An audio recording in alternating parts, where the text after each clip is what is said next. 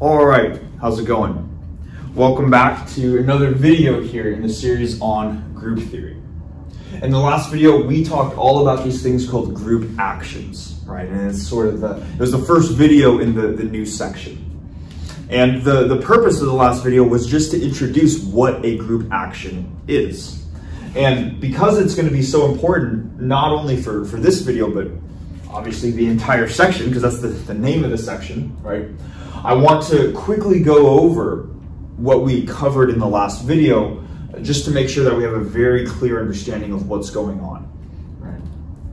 So the basic idea, and what we started with, is that group theory can be thought of as a study of symmetries. And because of that, the natural idea behind a group action is that a group action is the mechanism which allows us to relate an element of a group to a corresponding symmetry of a set.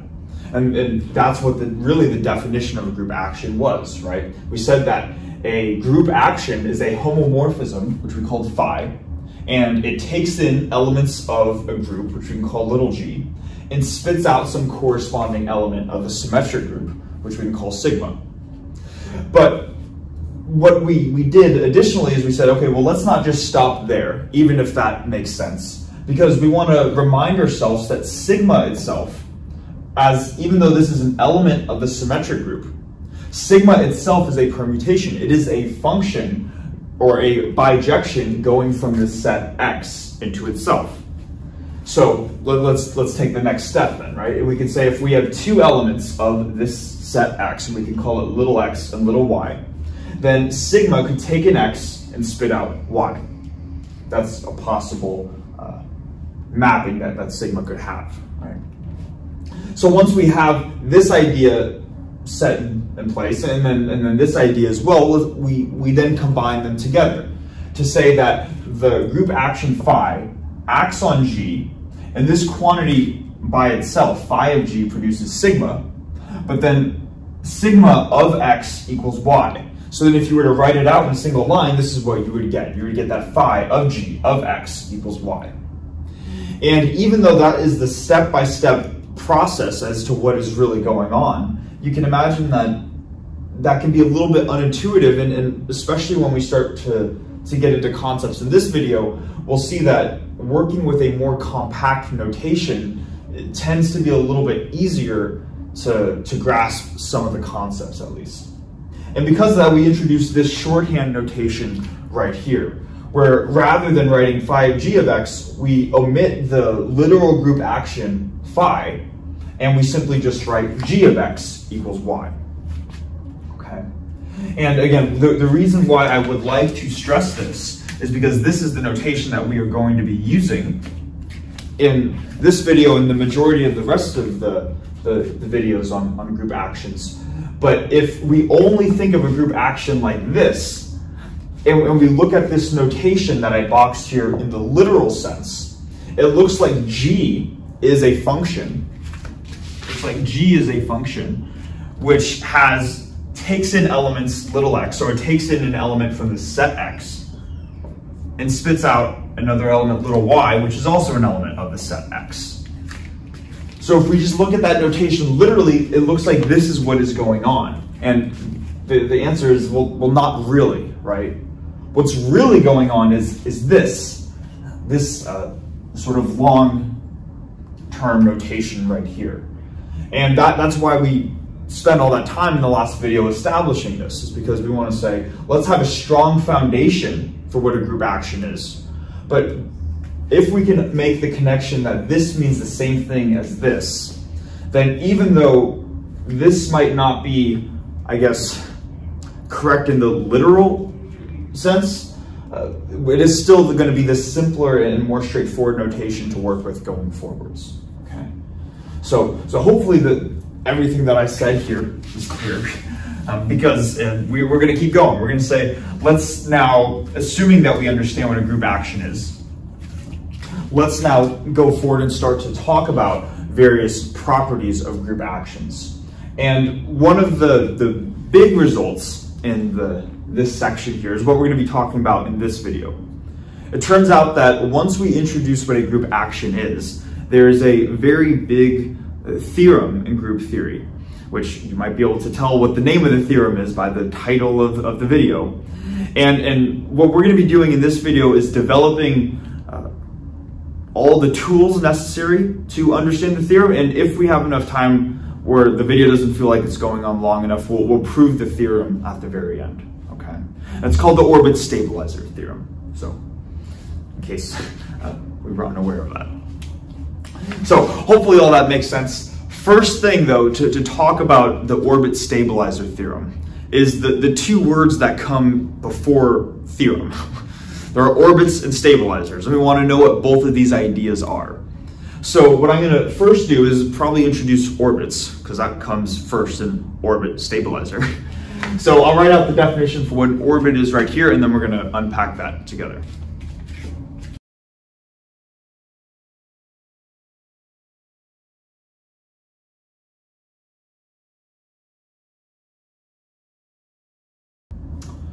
Okay, so we have the definition here for an orbit. First part of the orbit stabilizer theorem, right? So let's go through this definition together. It says, given an action G, or of a group G on a set X, then the orbit of an element in the set X is going to be denoted by this guy right here, okay? So first thing, before we even dive into this, the orbit, once we have an action, right, a group action G on X, then the orbit corresponds to a set element. So every element of the set has an orbit, but we are not saying that every element of the group has an orbit.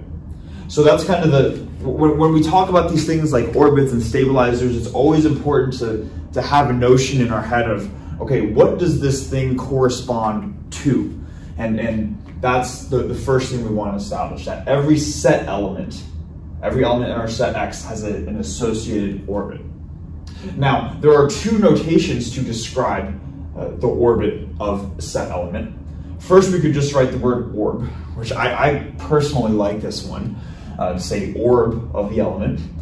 Another way is to write uppercase G acting on X. And this one might seem a little bit more arbitrary, like why uppercase G acting on X.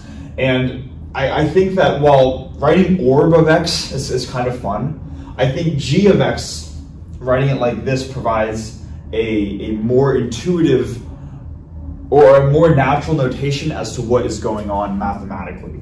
So let's now get into what the orbit of an element actually is, this set right here. So the orbit of an element is a set, and it is the set of other elements in the set, is the set of Y elements in the set X, such that little g of X ends up mapping to Y, okay? And this might be a little bit confusing at first, but I think if we explain it a little bit, it'll be relatively intuitive. So let's suppose that if we're looking at the orbit of an element X, if I were to take one of the elements of my group, maybe I can call it G, and I have G act on X, maybe it spits out another element of the set Y, like this, right? So this is one possibility, and the main notation that we've been using so far. But let's now extend this just a little bit. Let's say that this group G right here has another element, H, and this element were to act on X. And maybe when H acts on X, maybe we don't get Y, but we get a different set element, a different element in here called Z. And you can imagine that if we were to write out all the possible group elements acting on this set, what the orbit of this element is simply the codomain right here. It's the set of elements that X can possibly map to, okay? And the reason why I think I like this notation right here, uppercase G of X, is because if we were to say little g of X like this, or H of X, that's referring to one element of the group acting on X and spitting out one element of the orbit. But the orbit is simply all of the possible values that X can get mapped to. Or in other words, if we were to take all the elements of the group and just write big G, if all elements of the group act on X, what is the possible set that the entire group can map to? And hence why I think this notation is a bit more intuitive, even though I think this is the more fun notation, at least. Okay. So hopefully that makes sense, at least conceptually, that the orbit of an element is all the possible other elements in the set that X can possibly map to. Okay. Now, just one more way of thinking about it, because while uppercase G of X I think is a very good notation mathematically to describe an orbit, I like the phrase orb. I think it's just a fun little phrase. And I also think that the phrase or the term orbit is kind of a fun way of imagining or just coming up with a visual sort of intuitive picture as to what could possibly be going on.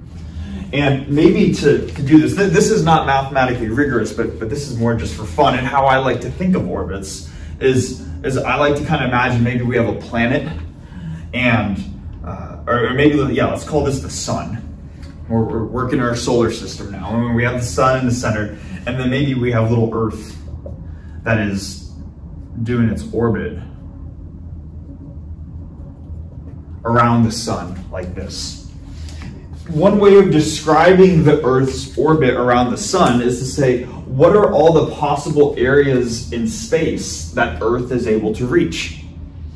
Extending that analogy to here, if we were to just replace Earth with the set element X, and then maybe this ring right here, let me say this is little x, I'll really try to make the distinction, little x. And then the ring, or that it orbits around the sun is the overall set, big X. Then as the planet orbits around here, that's like saying what other elements in this circle can this element possibly reach when acted on by a given group.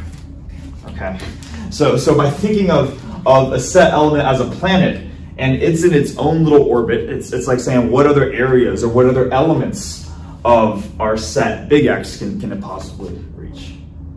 I don't know if that's useful or not, but personally that's the way I think of orbits, and I just think it's a fun little picture to describe it rather than just this general mathematical set right here.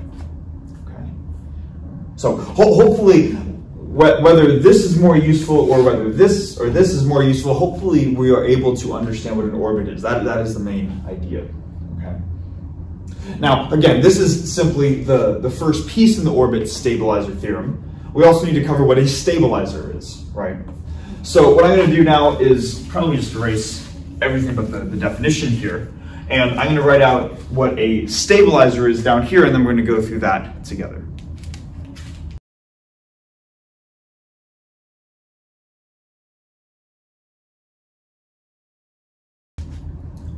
Okay, so now we have the definition for a stabilizer right here. So let's talk about that. So it says that first thing, saying like the orbit corresponds to a given set element. Same idea with the stabilizer. For every given element of our set X, that element has an associated stabilizer with it. And there are two notations to describe the stabilizer of an element. And the first is really the fun one, just like here, which we write stab for the short-term notation of stabilizer.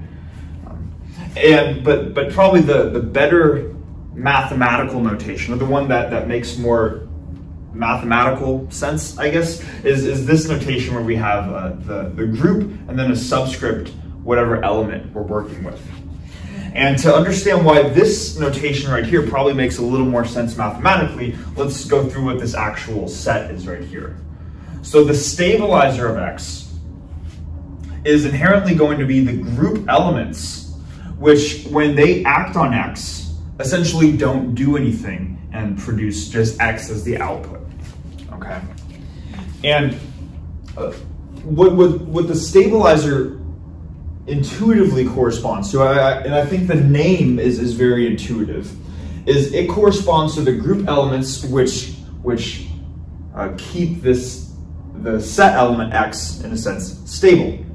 Basically, if we had x before some sort of action, g, then even after the action g, it stays in like its same position. We would sort of consider x to be stable when acted on by this specific g, right? Because if when g acts on x, we get x, we could think of this as like this stable thing, like x is not moving.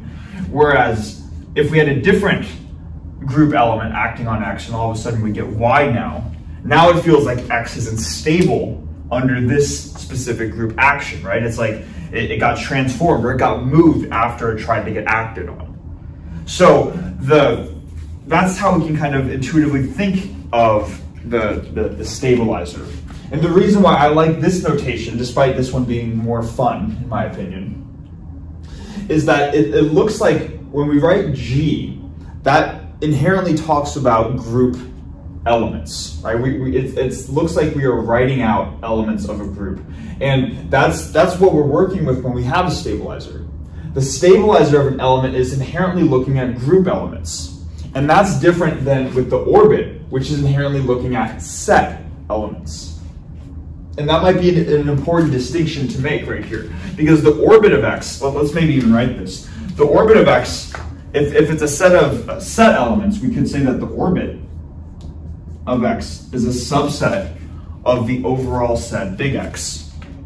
Whereas the stabilizer of this element x is not a subset of the set, but rather the stabilizer is a subset of the group. Okay. So they are subsets of different inherent quantities, and that's important to keep in mind. Now, what we're often used to in this video series is not writing subsets of groups, but we're used to thinking of things as subgroups of groups. But really all we're saying right now with the stabilizer is that the stabilizer just is the set of group elements that satisfy this property, that keep x stable or keep x fixed. So that's why we're writing a subset symbol rather than a subgroup symbol. But it turns out that what we're going to want to do next is to just look at some basic properties of orbits and stabilizers. And the one that I want to introduce right away is that we don't need to write just a subset symbol. It turns out that the stabilizer of an element is actually a subgroup of an overall group. And that might not seem like a surprise it seems like if we're talking about these things, it most likely has some more structure to it besides just being an arbitrary subset, right? It turns out this happens to be a subgroup. But we should go through proving that, right? So I think what I'm going to do is to maybe just erase this right here. We'll prove that statement that the stabilizer is inherently a subgroup of the group, and then we'll continue from there.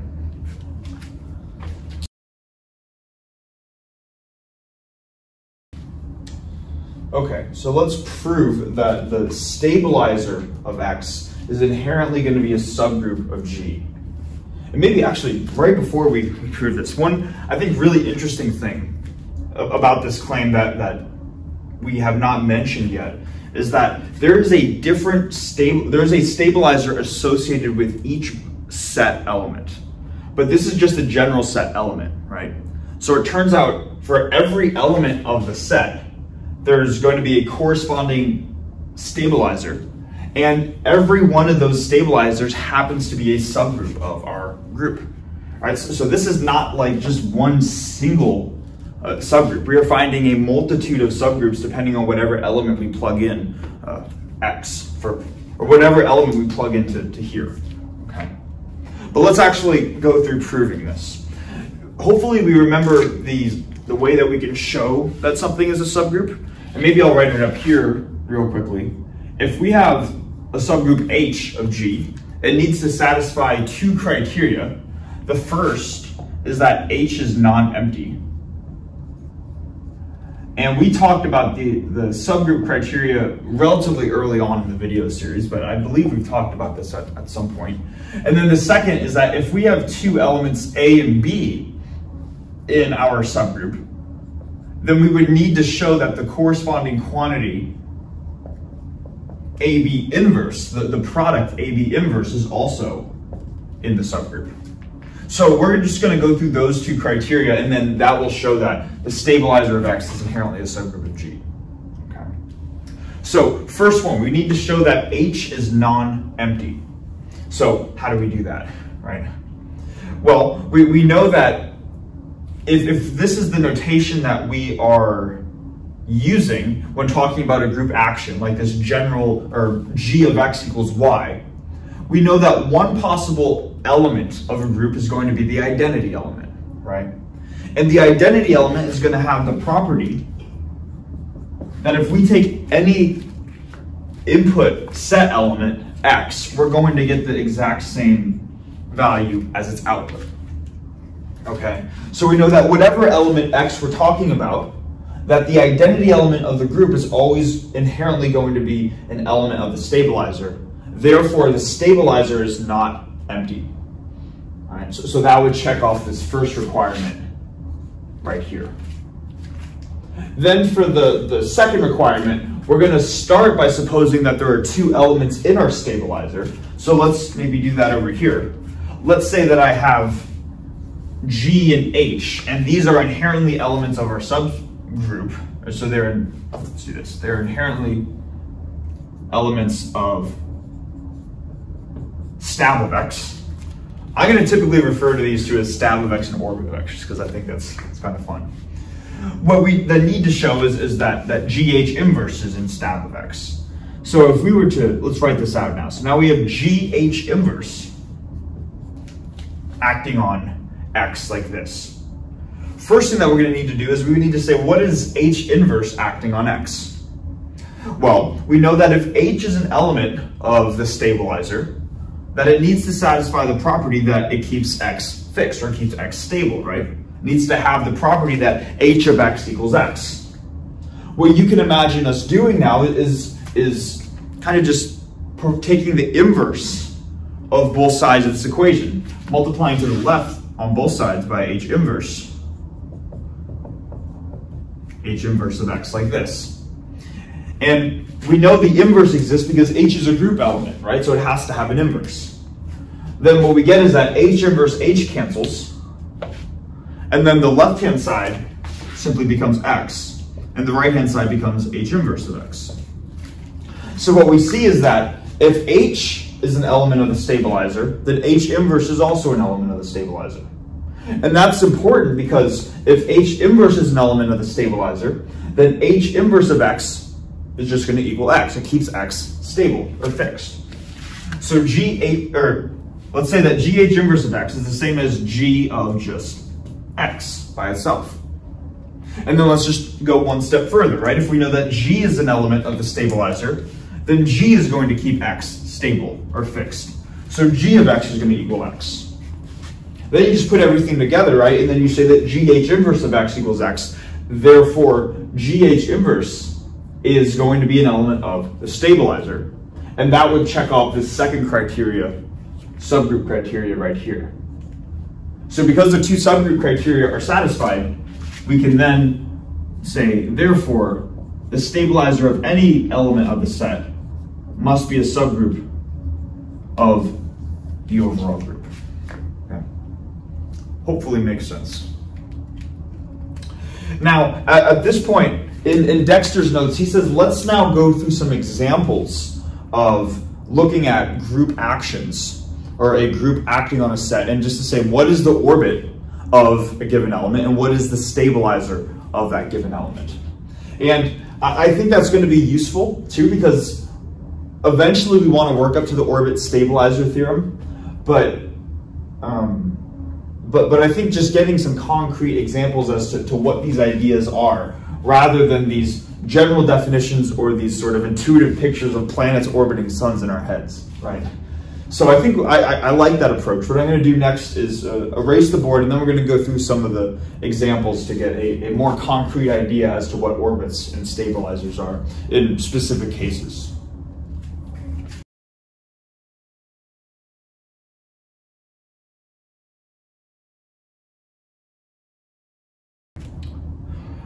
Okay, so we have an example right here. And I think what I wanted to do, initially when I was recording this, I wanted to do multiple examples, but going back, I think for the sake of time, so this video doesn't extend too long, I'd rather just go through one example, but really make sure that we understand the details of it, just for the sake of time. Okay, so when talking about a group action, or a group acting on a set, we need to talk about, well, first, what is that group and what is the set that it is acting on? So the group here is going to be G, or I should say the group G is going to be D8, the dihedral group, which corresponds to the symmetries of a regular four-sided polygon, aka a square, which we have right here. And maybe let's even just write out the elements real quick. We're going to have E, R squared, R cubed, S, RS, R squared S, and R cubed S, like this. Then for the set that it is acting on, let's just have it, if these are the symmetries of a square, let's have it act on a square, where the set that we are interested in is inherently just going to be the set of the four corners of the square right here. And we can represent the four corners of the square symbolically by the numbers 1, 2, 3, and 4. And the goal in this example is to say, okay, what is the orbit and stabilizer of a given element of the set, or of a given corner on the square? Okay, so it doesn't matter which corner we choose. Maybe we can just choose corner 1 to stay consistent with Dexter's notes. And we want to find the orbit and the stabilizer of the top left corner of the square. Right, and let's start with the orbit. I mean, it doesn't matter, right? Let's start with the orbit. The orbit is all the possible locations on the square that the top left corner could map to, or could orbit to. And hopefully it makes sense that if the dihedral group D8 contains 4 rotations and then 4 reflections, that just by looking at the rotational elements alone, being E, R squared, and R cubed, that the orbit of the top left corner is simply going to be the entire square by itself. But in case we don't see that, let's actually go through this in detail, step by step. So if we were to start with this identity element acting on the top left corner, or in other words, we had E acting on 1, we know that the identity element acting on 1 is just going to, that is the do nothing symmetry, right? That is if we took the square and did nothing with it, that leaves the square symmetric. And this was kind of the example element to show that the stabilizer is inherently non-empty. All right. So if we know that the identity symmetry takes the top left corner into itself, then one possible location that the top left corner could move is nowhere, right? It could move to the same top left corner, that top left location right there. Now, let's suppose with this next element R, that maybe R corresponds to a 90-degree rotation in the counterclockwise direction.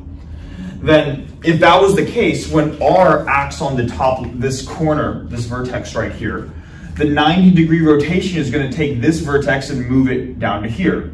So we would say that R of 1 equals 3. So then we would also say, okay, it looks like the top left corner is able to get mapped to the bottom left corner through the R rotation element. And then hopefully we can fill in the other 2 cases as well, right? If we perform 2 of those rotations, R squared on this vertex, one rotation goes here, the second one goes here. So R squared of 1 is going to give us 4. And then finally, R cubed of 1 is going to give us the remaining spot of 2. Right, so then we could say this is the orbit right here.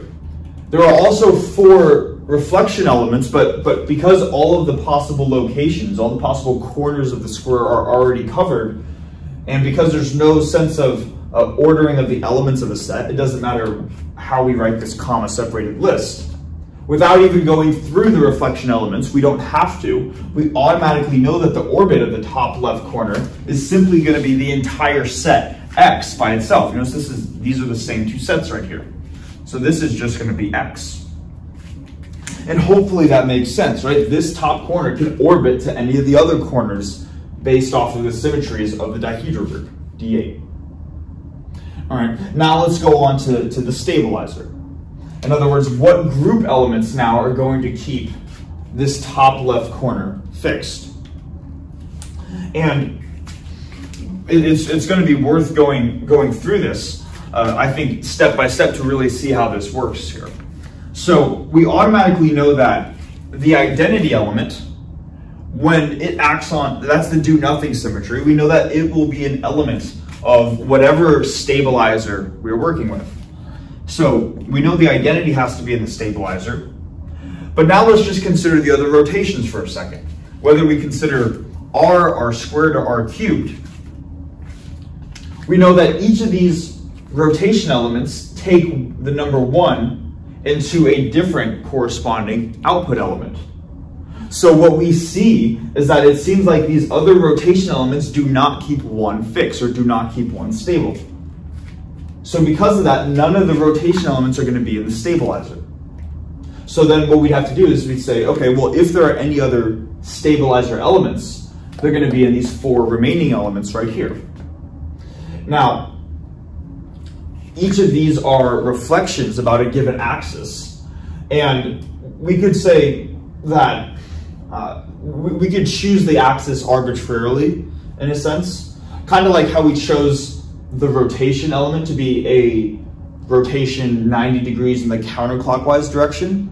We could make a similar arbitrary choice with the reflection element. Just to be very general, to show how this works, I'm going to do that. Let's suppose that S is a reflection about this axis right here. Okay. Then what you can imagine is that if we were to perform S, let's do this down here. If we were to perform S on the number 1, it will get reflected. It will keep 2 and 3 fixed, right, if we reflect about this axis, but 1's going to move to 4 and 4 is going to move to 1. So when S acts on the number 1, a single reflection takes us to 4. So this reflection right here would not be part of the stabilizer. It does not keep the number 1 stable. So then we would just ask ourselves which of these remaining elements would keep the number 1 stable. So in other words, after we've performed the reflection, now 4 is up here and 1 is down here. How many counterclockwise rotations would we need in order to bring the number 1 back up here? Well, we would need 2, right? We would need 1 rotation to get to here and a second one to get to its original starting position. That corresponds to the element r squared s. And it turns out that's the only one, right? I mean, rs would bring the number 1 right here, and r cubed s would bring the number 1 down here. So this right here would be the stabilizer of the number 1, and hopefully it makes sense that this is inherently a subgroup of D8. Now, just to be very thorough in this, if we were to all of a sudden say that the S element, rather than being a reflection across this axis right here, is instead a reflection across this axis. Maybe, let me even just cross this axis where this is the number 1. Then if we were to look at the stabilizer of 1, here, let me make a little more room. If we were to look at the stabilizer of 1, where this is how the S element is defined, then we would still have the identity element. But then also you can imagine if we were to perform just a single reflection, that because it's about this axis, the top left corner is going to stay fixed under this reflection. Or in other words, the top left corner and the bottom right corner are both going to still be stable. Therefore, S by itself would be the second element of the stabilizer if this is how we define the reflection.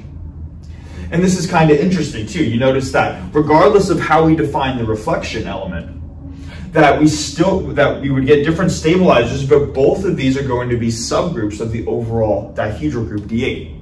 You could show that these are both isomorphic to C2, the cyclic group C2.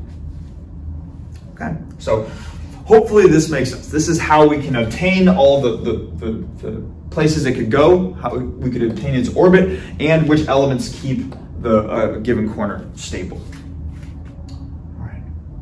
Now, what I'd like to do is I want to keep diving into properties though on orbits and stabilizers, assuming that this right here makes sense.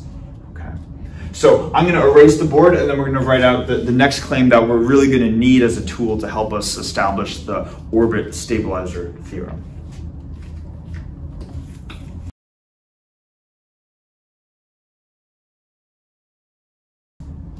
Okay, so interesting property here. It turns out that the orbits of an action end up partitioning the set. All right, and this is going to be very important in the orbit stabilizer theorem. Why I'm calling it a lemma. It's an important result leading up to that theorem. Okay. So let's go about just proving this.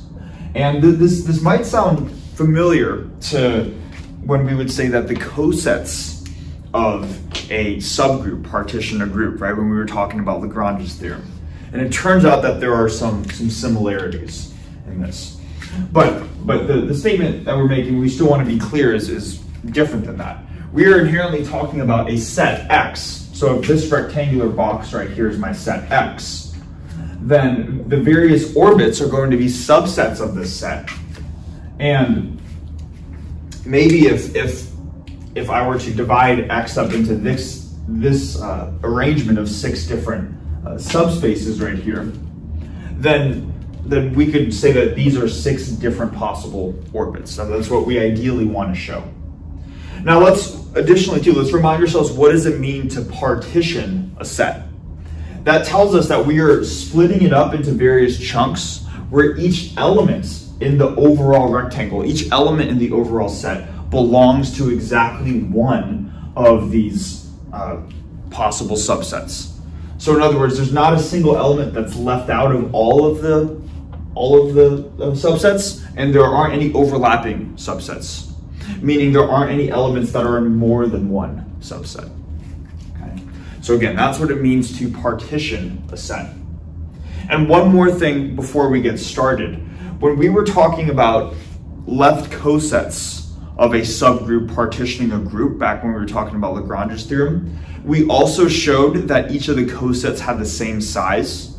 But keep in mind that when we are talking about a partition makes no mention of requiring that each of these sub boxes right here have the same size. That is a separate result. So if I start with these 6 boxes and then I were to just add this little box right here, so now I guess I have 1, 2, 3, 4, 5, 6, 7 pieces of this whole rectangle. Even though these pieces don't have the same size, this would still be a valid partition on the set X. Okay, so I really just want to make sure we're keeping these concepts clear and we're not trying to make too many connections that aren't actually there. Now let's actually prove the thing though, right? First thing, how do we show that every element in our set X belongs to at least one orbit? How do we know that there's an element that's not getting left out of any orbit? And the way that we know that is that let's suppose that we have some element in our set, little x. We know that little x needs to be in its own respective orbit. So x is in the orbit of x. Why is that true? Because the orbit of x is going to say all possible places that x could map to if we act all group elements on little x, right? Well, one of those group elements is inherently going to be the identity element acting on x, and we know that the identity acting on x just gives us x.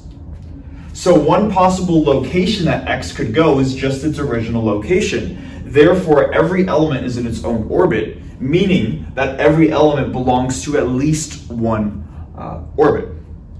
And that would be the first part of this. You say, okay, good. Then we would just have to show the second part of this to say that not only is every element a part of at least one orbit, but also every element is a part of at most one orbit. There is not an element that can exist in multiple orbits at the same time. And here's how we can show that. Let's, for example, for a minute, suppose that X, or rather, to use just some different notation, let's suppose that there's another element in our set Z, and Z is an element of this orbit, so Z is an element of the orbit of X. And let's suppose that Z is also, and Z is an element of the orbit of Y. So supposedly there's this element that belongs to two different orbits. The only way this is going to happen, where we don't have a contradiction, is if these are actually in fact the same orbit. So in other words, the only way this could not lead to a contradiction would be if the orbit of X is equal to the orbit of Y. In other words, these two subsets are in fact the same set. Now, the way that we're going to show this, and this is what we're going to try to show to finish off the proof, but the way that we're going to show this is that the orbit of X is a subset of the orbit of Y, and vice versa. And if one subset, I'm saying a subset of a subset, if this is a subset of this, and if this is a subset of this, they are equal. Okay, that's the idea, and that's the strategy that we're going to use. Okay. Now let's use our starting assumption. We're going to assume Z is in these two orbits right here. So if Z is in the orbit of X, that means Z is one possible location that X could get mapped to under some group element. Let's call that group element G1, just to be general. So we can say when G1 acts on X, it orbits it or moves it over to this new element Z. That's what it means for Z to be in the orbit of X. And then same thing in the orbit of Y. If Z is in the orbit of Y, then Z is equal to some other element, G2, acting on Y. Then you can just see by the transitive property, if this is Z and if this is Z, then this is this. These two are equal. Or in other words, G1 of X equals G2 of Y, like this. And at this point, what we can do is, because we're working with group elements, we know that G2 has an inverse. So we could multiply both sides of this equation on the left by G2 inverse.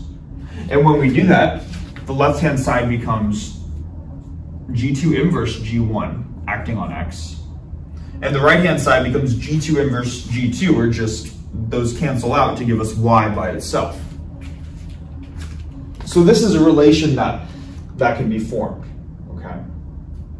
And notice this could work the other way around too, right? We could say that X is equal to, that would be G1 inverse G2 of Y.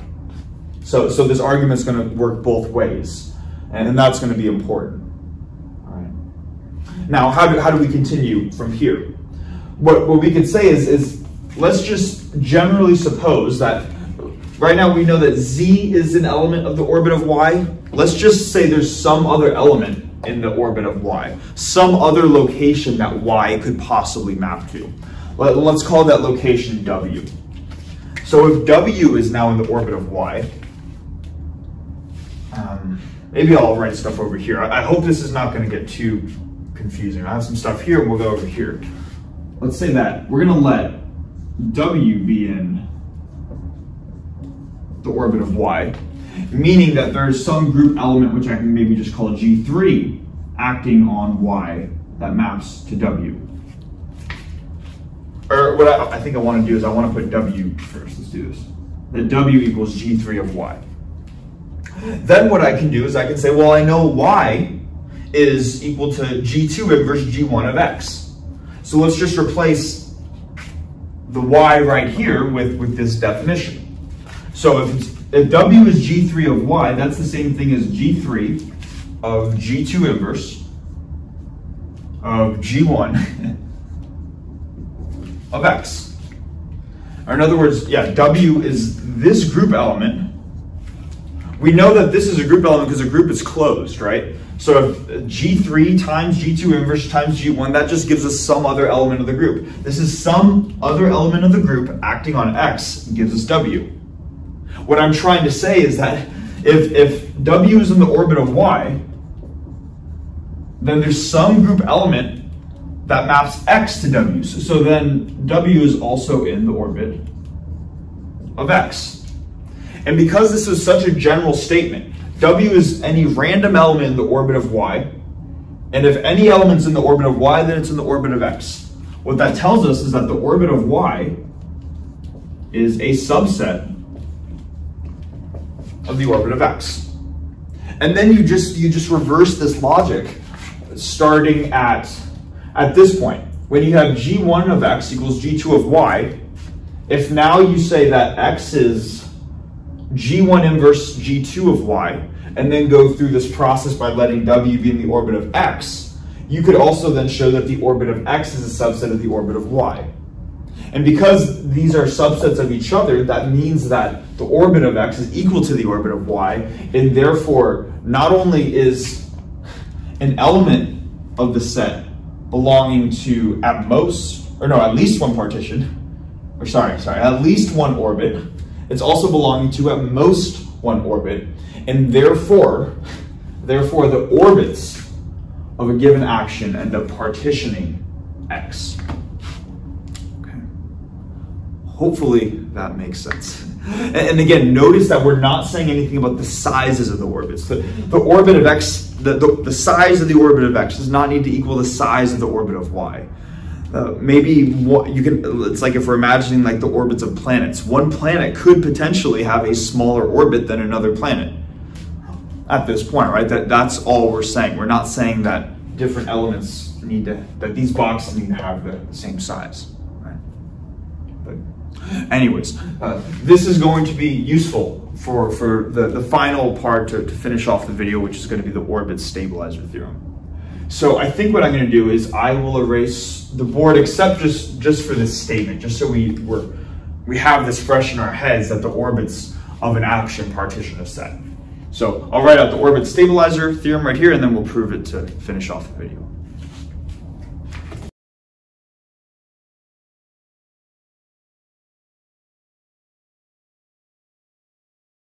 Okay, now kind of to the big theorem, the final result in this video that we've been working up to, called the orbit stabilizer theorem. Simply put, if we have a group G acting on a set X, then the order of the group is equal to the size of the orbit of an element times the size of the stabilizer of an element. And hence the phrase orbit stabilizer theorem. You take the size of the orbit, size of the stabilizer, that gives you the order of the group. Okay. Let's prove this. Proof. Now, hopefully this rings some sort of familiarity bells in our head with Lagrange's theorem, right? Let's quickly write down what Lagrange's theorem told us.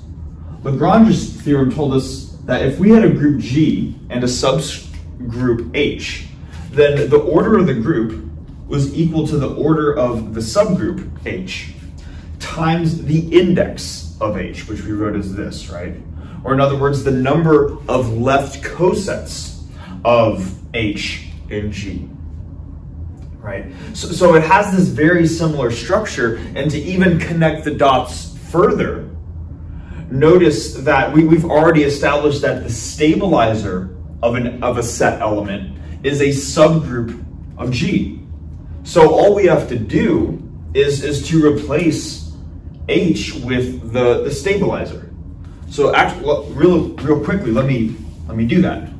So rather than writing the order of H, let's write out the order of the stabilizer of some elements, since we know the stabilizer is a subgroup, right? And maybe just even write that. We've shown that in this video. So then the number of left cosets would become, if we would just replace H with stab of X, would become this, right? And what I want to make sure that we're clear up until this point. This is already an established result. This is Lagrange's theorem. This is what we have shown already earlier on the video series. So we know this to be valid. This is a true statement. What we are trying to show, or what we do not know is true currently is this top statement. So what we would have to ask ourselves is, if we know this is true, under what conditions would this top statement also be true? Kind of just by looking at it, we say, okay, both have an order of G on the left-hand side. On the right-hand side, both have a factor of the order of the stabilizer of an element. But the thing that seems to differ up until this point is these two key components right here. And the top line, we have that the size of the orbit of an element, or of orbit of X. And on the right-hand side, it seems like we have this quantity right here, the index of the stabilizer of an element in G. So the logic here is that if we are able to show that this statement is true, then the orbit stabilizer theorem, which is this guy, will naturally just fall into place from Lagrange's theorem. Okay. So now this is going to be our new goal, to show that this has the orbit of an element has the same size as this index right here. And maybe just take a minute real quick to imagine how initially unintuitive this might be. Okay. When we were looking at this, this is the number of left cosets of the stabilizer in G, right?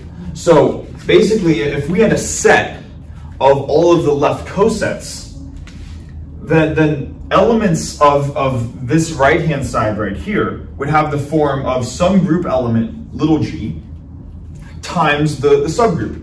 Normally we'd write it like G times H to denote a left coset, right?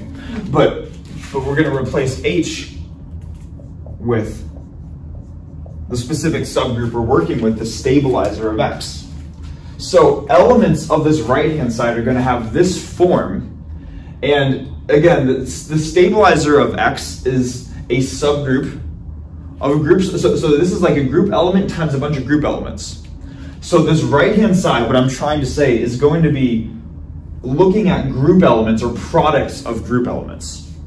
Whereas the left-hand side, the orbit of an element is inherently a subset of X. It's not a subset of a group. So the left-hand side is looking at set elements. The right-hand side is looking at group elements.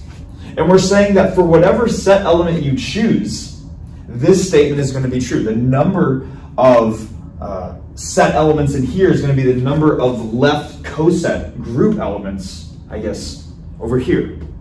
It's a connection that we initially would not make at all because we're working with fundamentally different objects. After all, this is all very general, right? We have some group G acting on some set X. G and X do not need to be inherently related in any way, shape, or form. But it seems like there's this interesting connection that can be made. So now the question is, okay, well, if this is what we want to show, how do we do that? And the way that we can do that is to say that if this set has a certain size, and if this set has a certain size, this being the set of left cosets, then there should be some sort of bijective function that exists between them. And that's going to be our goal. That's going to be the strategy. If we can construct a bijective function between these two sets, then they have to have the same size. Okay? So let's go about doing that. And to prove this too, rather than just guessing and checking functions, that would take forever, right? I'm simply going to write out a function. I'm going to call it theta. And theta is going to act as our bijective function going from, we're going to call this our domain. So going from the set of left cosets, G stab of X, into the codomain, which is going to be the orbit of X. Okay, and the specific action, or I should say the specific, the way that theta acts is it will take in an element of the domain. And what do elements of the domain look like? They're going to look like this, right? So it's going to have some group element. So theta is going to have some group element, G times stab of X. And then it's going to output it into the codomain. And the way that it's going to act is we're going to say that it's going to equal G of X, like this. So this is what theta takes as an input, and this is what it spits out as an output. And the goal here is to show that theta is a bijective function.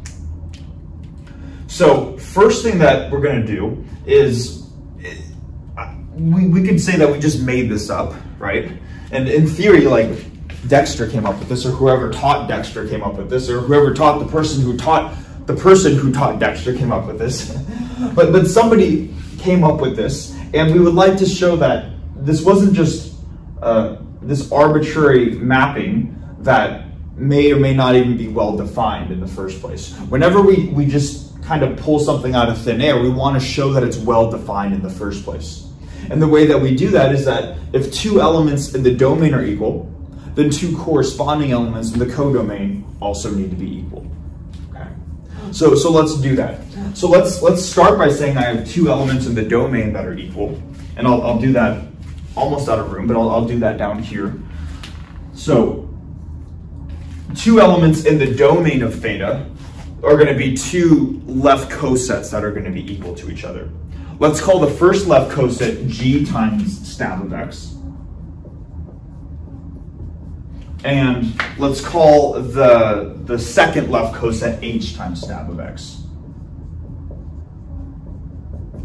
So the idea here is that both g and h are going to be elements of the group G. Okay. Now, if this is true, then what we inherently know is that this is going to be this is going to be a subgroup times, what am I trying to say? This is a group element times a subgroup, and a group element times a subgroup.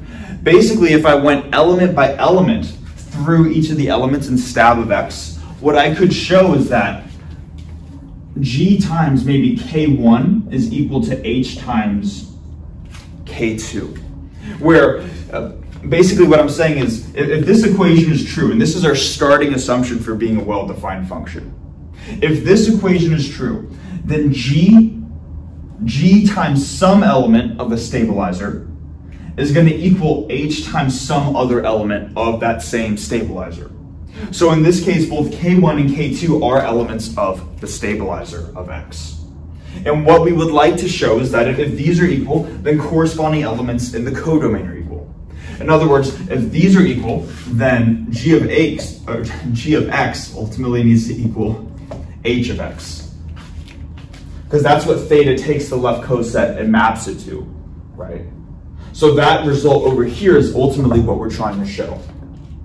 Now, if this is true, and if we were to go element by element through the stabilizer, what we could do is we could just multiply both sides on the right of this equation down here by k1 inverse. And if we do that, we get k1 inverse. The k1 times k1 inverse cancels, and we get that g equals hk2 k1 inverse. Now, what I'd like to do at this point is, now that we have this relation, let's act both sides of the equation on the element little x and see what we get. So now I'm going to take the left-hand side, g, and act it on x. And I want to take the right-hand side, which is going to be hk2 k1 inverse, and act it on x. Now, can't really manipulate the left-hand side any further, right? So we just have g of x. But what's going to be this right-hand side, right? First, we have k1 inverse of x. But inherently, from this starting assumption, this starting equation right here, we know that k1, and therefore k1 inverse, is an element of the stabilizer of x. So what does that tell us about how k1 inverse acts on x? Well, it keeps x stable, it keeps x fixed. So it will not change x after we take k1 inverse and act it on x. What I'm trying to say is that k1 inverse of x equals x. And then you can make the same exact logic for k2. Because k2 is in the stabilizer, k of x, then k2 of x is x. It keeps x fixed. So this whole quantity, k2, k1 inverse of x, because this is in the stabilizer, doesn't do anything and just keeps it as x. So therefore, g of x equals h of x. And that's good, because that's what we were trying to show in order to first say that theta was well defined, right? If two elements in the domain are equal, then the two corresponding elements in the codomain are equal. Right? So that is the well-defined part. Now, so all that tells us is that theta is some well-defined function. But we don't just want any well-defined function, any sort of arbitrary mapping. We want the function to be a bijective function, because after all, that's going to be what tells us that the size of the orbit is equal to the size of the number of left cosets, or the number of left cosets. Okay. Now, it looks like I'm out of room, so what I'm going to do is, what do I want to erase? I really, as much as I want to make this clean, I think each of these steps are important to have so we see the logic. So I'm going to erase, I think, whatever I feel like is allowable to erase, and then we'll finish off the video by showing that theta is in fact a bijective function.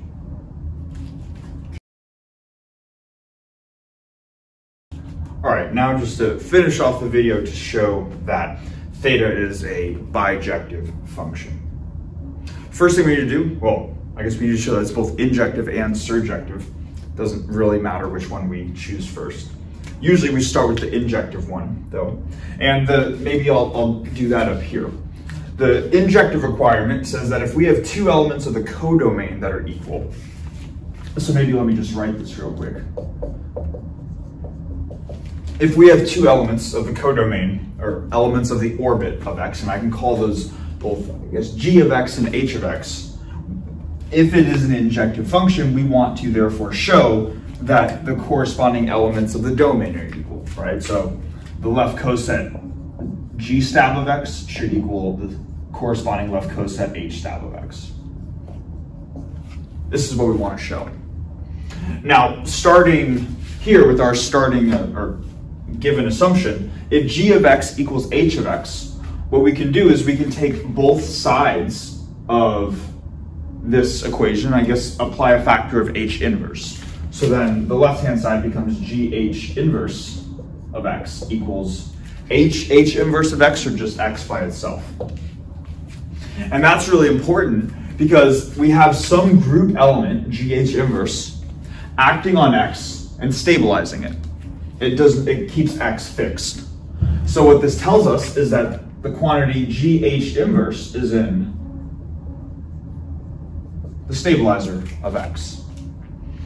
And I believe we talked about this at some point, and we implicitly, I guess we went through kind of the steps in showing that it's well defined, but you can go from this line by itself immediately to saying that this is an equivalent condition to this.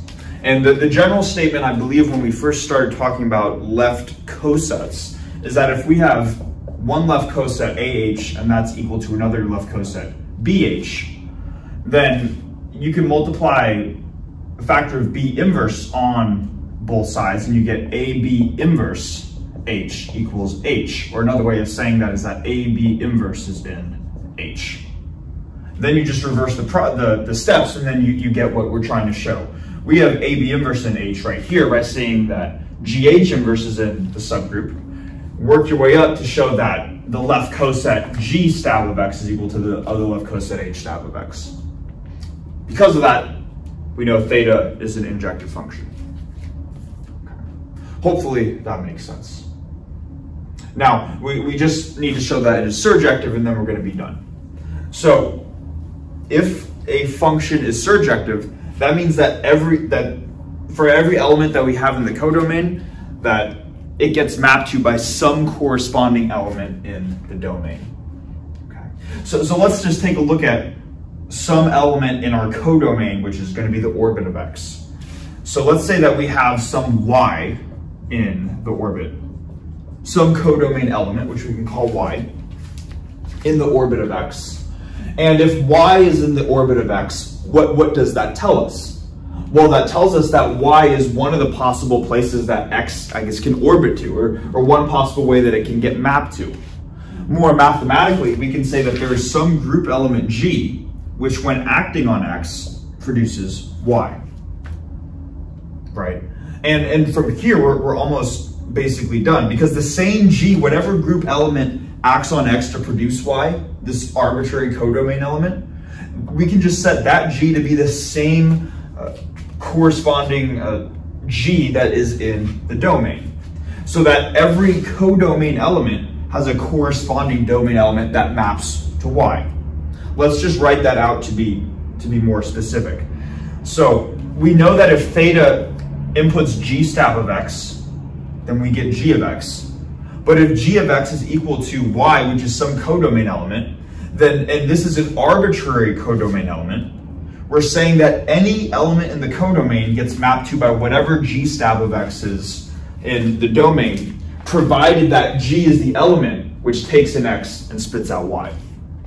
Therefore, theta is also surjective. And then again, just to go all the way back full circle. Since theta is injective and surjective, it is bijective. And because it is bijective, size of this is the same as the size of this. And because the two sizes are the same, then it's just a natural extension of Lagrange's theorem to say that let's see, where is Lagrange's theorem? Did I erase Lagrange's theorem? I somewhat erased it, but let's see. There's so many lines here, right? This is orbit stabilizer. No, this is Lagrange's theorem. This is Lagrange's theorem. Okay. It's been a long couple hours of recording. My brain's starting to get fried, right? But essentially, we can simply say that this has the same. We know that this is true since this is the same size as this. Therefore, this also has to be true. Therefore, the orbit stabilizer theorem is true. Sorry I got a little messy at the end, but hopefully the mathematical steps and everything leading up to that makes sense. Okay. I should call it for this video. I mean, we could go into examples of applying the orbit stabilizer theorem. Maybe just one quick thing I'll say to see why this is useful. Let's box it to, this is the main result of the video, right? This provides a really interesting way of finding the order of a group. Let's say that we have some group G, and that corresponds to a set of symmetries. And we want to know how many symmetries are associated with maybe a given object. And Dexter, in his notes, uses the example of a pyramid. Like, if somebody were to ask you, what are all the symmetries of a pyramid? We might not know off the top of our head. But what you can do as a means of finding the left-hand side is this interesting alternative. You just say you have some group acting on a set, and then you pick a convenient element, because X is just an arbitrary set element, right? You pick an element where it's relatively easy to find both its orbits and stabilizers, and then you just compute the size of both of these quantities right here, multiply them together, and that is a means of computing the order of a group. It's an indirect way, I shouldn't say indirect, but it's just a new way of finding sizes of potentially groups that we're not familiar with, and that's probably one of the main uses for it. Okay. Now, I'm going to call it for this video, but thanks so much for watching. We're going to move on to looking at some group actions, specific types of group actions, now that we have this important theorem established in the upcoming videos. So yeah, thanks so much for watching, and I will see you guys in the next one.